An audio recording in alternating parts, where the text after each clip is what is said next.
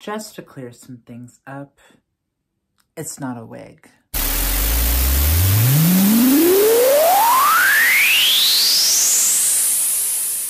My biggest hair inspirations come from Axl Rose. I just love how absolutely soft his hair looks. I love the color of it as well. I was a redhead for a little bit and that did not really suit me well.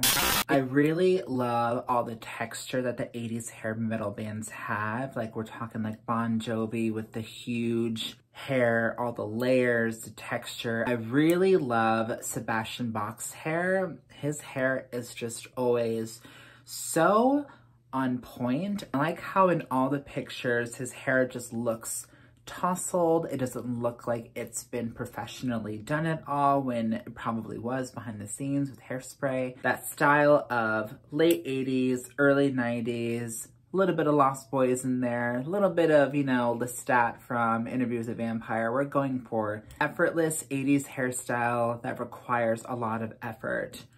That effortless effort look. So starting with clean hair, I wash my hair once a week. I use the Allsoft Redken shampoo and conditioner. People always ask what shampoo and conditioner that I use. I finally found like my favorite shampoo and conditioner, and it is the Redken Allsoft. Not sponsored at all. Believe me, I wish Redken would sponsor me. I use the Allsoft Redken shampoo and conditioner and the Redken Bonder as well. I used to use the Olaplex because everyone was using the Olaplex, but then my hairdresser told me to stop using it because it was leaving a residue in my hair that wouldn't wash out. So as a processed blonde, I do need to have a lot of moisturizing elements added to my hair. And for like a good deep conditioning hair mask, I like to use the It's a 10 Miracle Mask. It is so silky and soft, and it is a higher budget item, but it is absolutely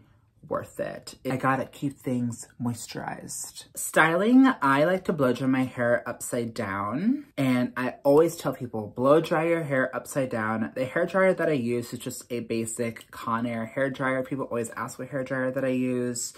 And I always dry my hair upside down. And then once it's all dried, I like to clip up the top of my hair. I need to explain this correctly. Once my hair is all dried, I like to clip it up on the top of my head, leaving the hair loose around my face. You don't want like a tight, like clip-in action. You want kind of your hair around your face to be a lot more on the looser side. Like only the top should be secure. I hope that makes sense. Hopefully you can see it and understand it that way. I'm sorry if it's not going through. It's just what makes sense to me, I guess. I like to blow dry just the perimeters around my face, just on my roots so they stay up. It's all about the volume. We're all going for volume now. So I have my hair sectioned off, half up, half down, and then I'm gonna start doing the bottom half. My hair texture is pretty straight already. I just have a lot of like waviness around my face and on the ends of my hair because it was up in a clip. And I want to try to straighten out those areas. So I'm going to take the ends of my hair and just, I like to use a comb so I can make sure that they get as sleek and straight as possible. And I just take this very basic white Conair flat iron and I just go to the ends of my hair and straighten those sections out. Now let's do the other side. I always miss like a little strand right there. Straighten it just like that. And that's just what I do to get more of a sleeker end look. Now I'm going to start adding the curl effect. So this is hard to explain, but I just grab like a back piece of this section of hair and that's how I separate it.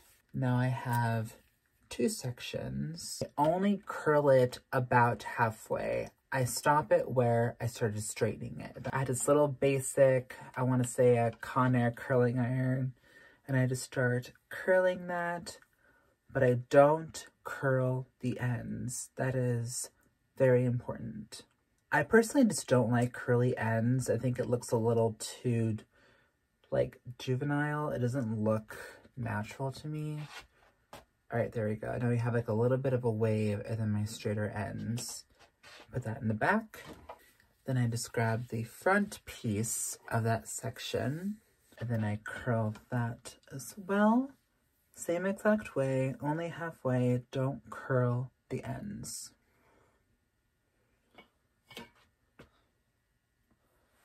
And it should look something like this.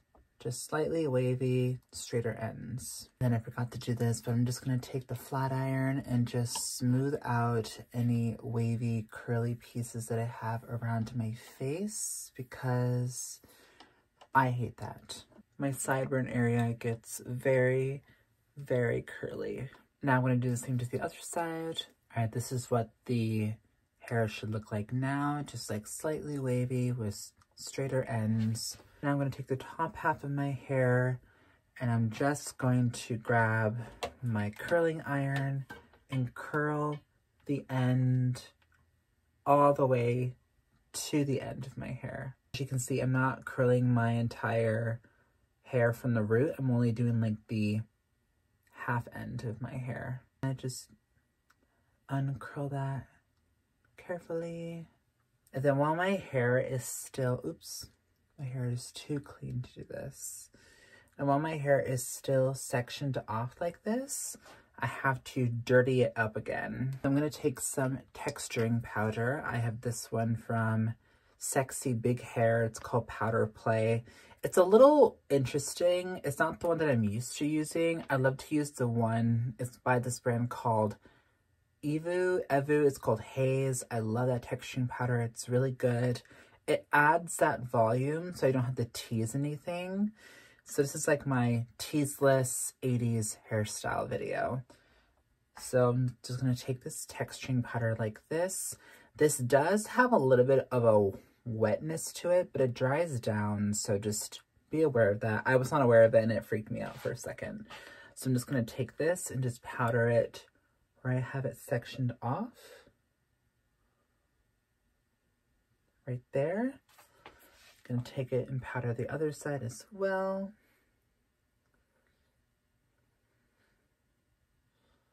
This looks so weird.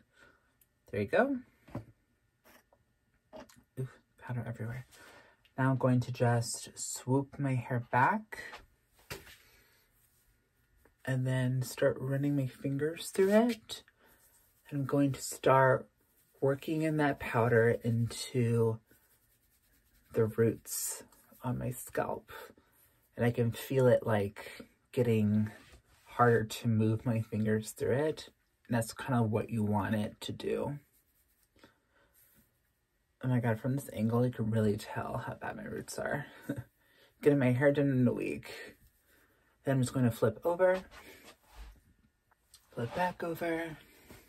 Then while my hair is still swooped back like this, I'm going to take some hairspray. I have this one by Tresemme. It's the Extra Hold hairspray. And just going to spray the top of my hair.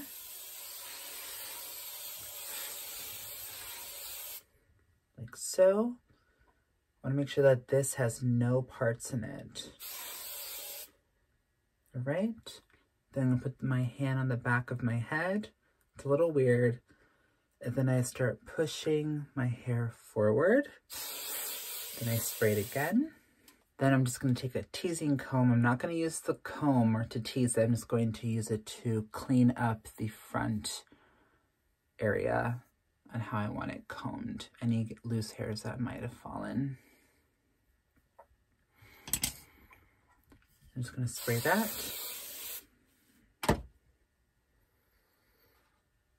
Then while my hand is still in the back of my head, I'm going to move this side of my hair forward. Work that texturing powder right there. Then kind of push it forward like this. Hairspray it.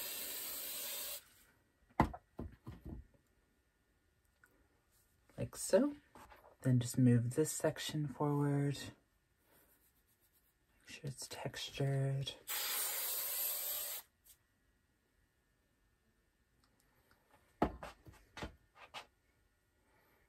Yeah, and there you go. As you can see, like, I have those wings that I'm always looking for. I always like my hair to be wide this way as well as taller that way. When it's taller and then it's like not as wide, it looks more like a mullet, like a Joe Dirt situation. But when it's like this, it gives off that like 80s rock star realness. It looks tousled. It looks like I didn't do too much to it, when really I used 2 heating tools, hairspray, texturing powder, hair dryer, all that stuff. And this is the finished look.